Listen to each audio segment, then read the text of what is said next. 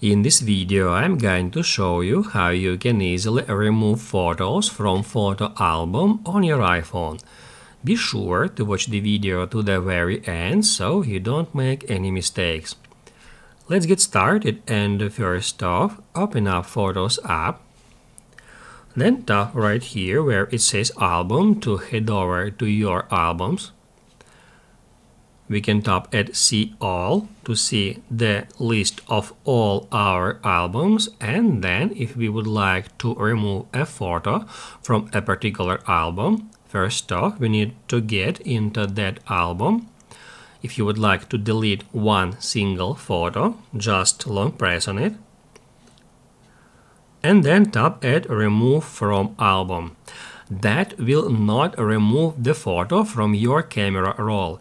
That will just remove it from that particular album. If you would like to delete a photo from your device and from your iCloud, tap at Delete.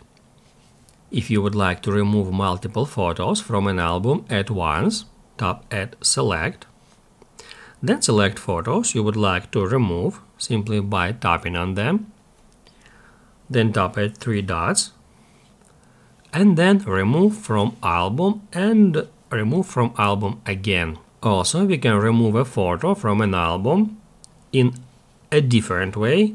If we tap at the photo, we'll still be able to remove it from that album.